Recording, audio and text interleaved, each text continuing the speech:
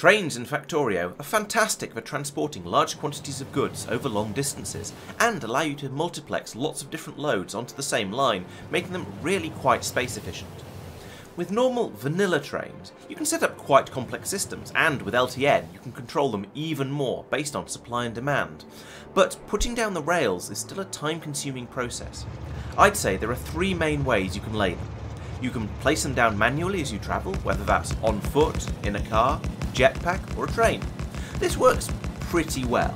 You can drop them down as quickly as you want by just clicking madly, but as soon as you run into an obstacle, whether that's a tree, a cliff or a lake, you will come to an abrupt stop. The second way is to place a blueprint and then drive along it in the train, allowing the bots from your personal roboport to fly out and build the line as you go. This gets round the problem of trees and cliffs. The bots will automatically pick up the former and destroy the latter, and if you plan ahead you can get them to place landfill as well. The problem with this method is it's really slow and frustrating to creep along waiting for your bots to do their jobs. You'll also find your inventory fills up with stone and wood, maybe faster than you free up space by using up the rails. With either of these methods, you're also limited to what you can carry, although you can bring along extra supplies in a train if you want. That's not too bad though. You can carry literally thousands of pieces of rail, so you'll be able to go a long way if you prep your inventory specifically for it. The third way, which I don't generally use myself, but I'll get abuse from my brother if I don't include it, is to lay down a repeating blueprint with rail, power and roboports in it. This is even slower than using your personal roboport, as the bot with the next roboport won't leave until the previous one has been placed, and as your train network expands, the bots will take longer and longer to get to the end of it. That said, during this time you can go off and do something more important while you wait for your minions to build your plans, and you'll end up with power at the other end of the route once it's done, plus signals all along the track.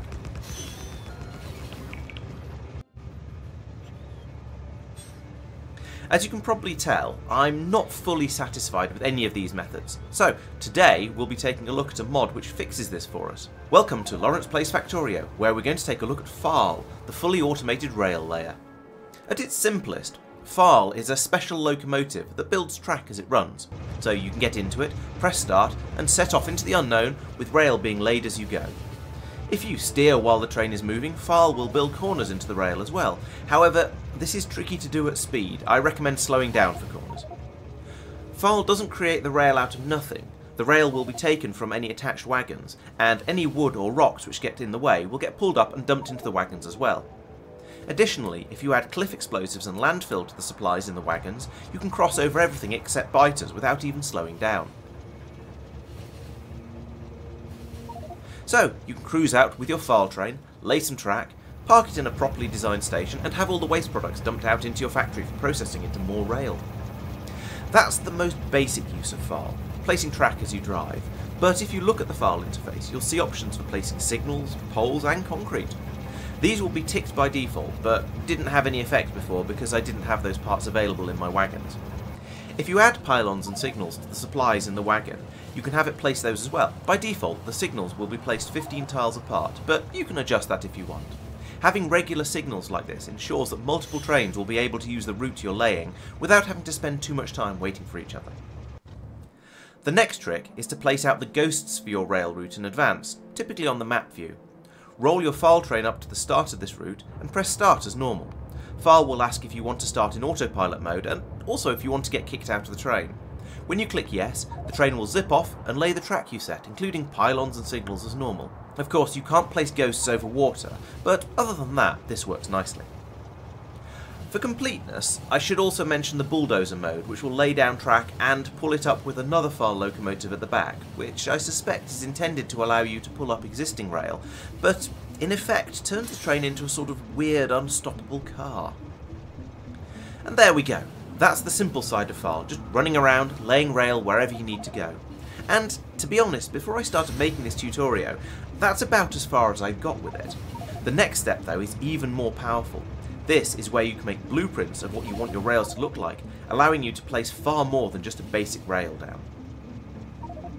The FARL blueprint rules are relatively straightforward, but very easy to get wrong, so I'll run through them step by step. First, place down a piece of track that your train will run along.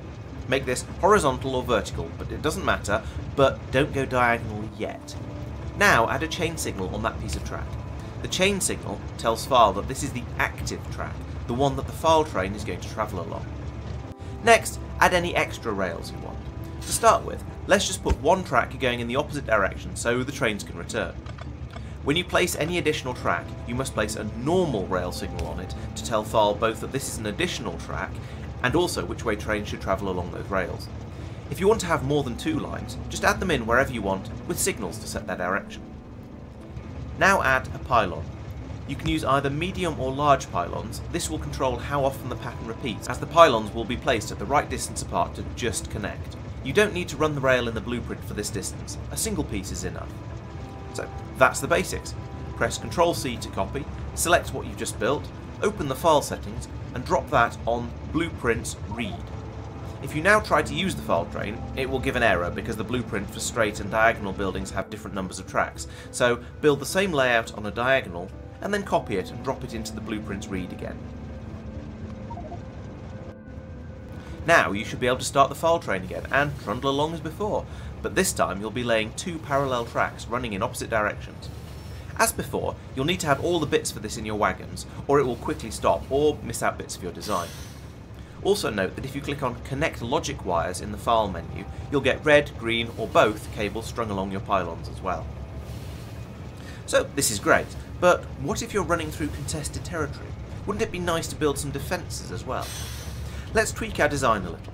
Once again, make sure there's a chain signal on your rail, and then add in a laser turret on each side, plus a wall. And we'll move these pylons outside the rails as well, so that the turrets have power. Now I can copy that again and drop it into the blueprint reader. I should do one for diagonal as well. It's not vital this time since I've not changed the number of rails, but it will allow me to build in all directions. Now that's done, let's start moving again. You can see that it's now placing the large pylons their maximum distance apart and putting down one laser with each pylon. This does give full coverage as you can see from the map view, but it won't stop a concerted biter attack. We can build the same blueprint again with medium pylons like this, which will give us more closely spaced laser turrets.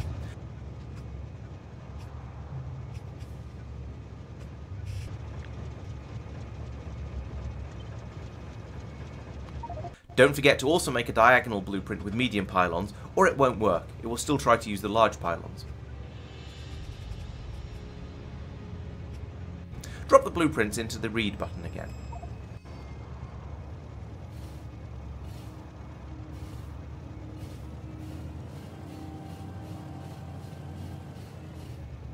Alternatively, we can put in multiple turrets per pylon, in which case FARL will place them all each time it places down a new pylon.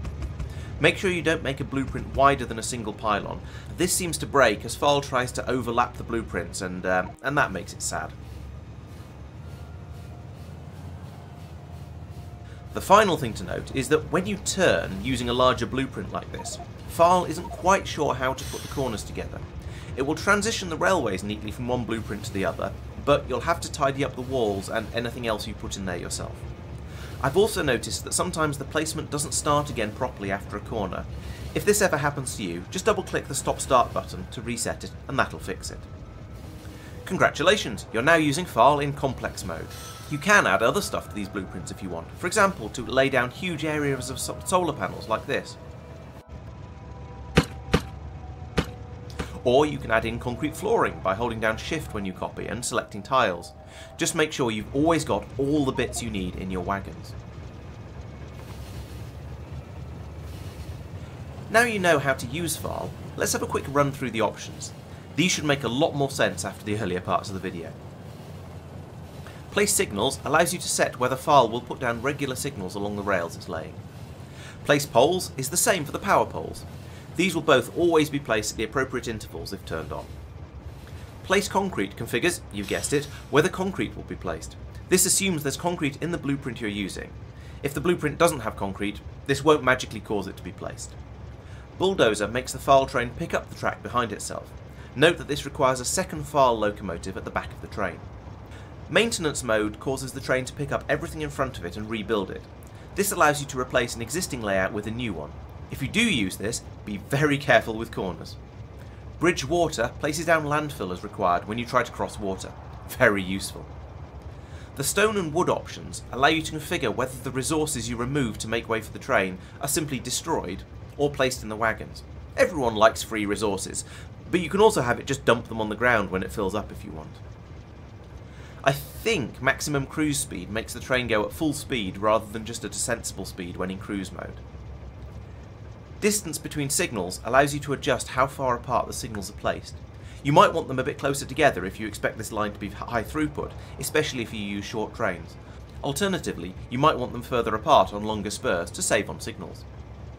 Rail type is for the more heavily modded games. You might want to select Space Rail, or Maglev, or Narrow Gauge, or who knows what. I'm not sure how place pole entities differs from place poles. If you know, please tell me in the comments. Remove cliffs and place walls do exactly what you'd expect. Place ghosts tells the train to leave ghosts of any entities it wants to build but has run out of. This way maybe your construction bots can replace them later. Mirror concrete is another one I'm not sure about. Sorry. Connect logic wires allows you to run red and green cables along the pylons. And the stored layout allows you to save some of your blueprints. The mod tells you how many lanes and what sort of pylons you're using, but it doesn't give you any other hints as to what the blueprints are. You might find it easier to just save the blueprints and reprogram it each time, but if you are capable of remembering 3 things, this could be useful for you. I know I'd just forget which was which. Read blueprints I've talked about. That's how you get the layout into FARL, but pressing clear will return it to default mode, a single track with large pylons and lights. Create blueprints is actually quite useful if you need a reminder of how the blueprint should be set up.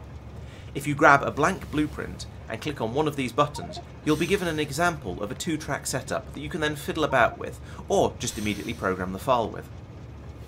Finally, the statistics button tells you some mildly interesting information about how the train has been doing, with important information such as how many trees you've destroyed. I hope this video has been useful. FARL is a very powerful tool, but I know I've personally never really used it to its full potential. If you enjoyed the video, please make sure you subscribe to the channel. There's lots of Factorio content going on here, and if you have any other subjects you think I should make a Tutorio for, please let me know. I'm keen to start making a lot more of them, and I don't want to run out of ideas. Thanks for watching, and I'll see you in the next one. Bye bye.